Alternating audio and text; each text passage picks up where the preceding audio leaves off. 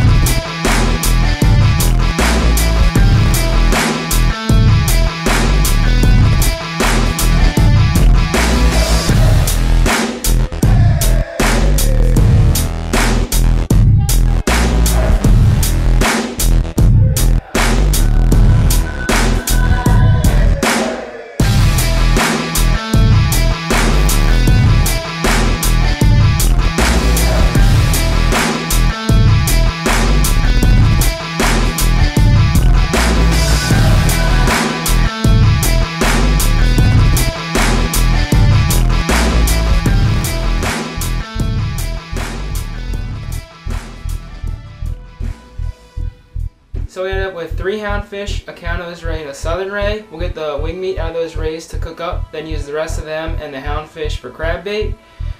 Pretty good first outing of the year. Hopefully get to go out and do it again soon.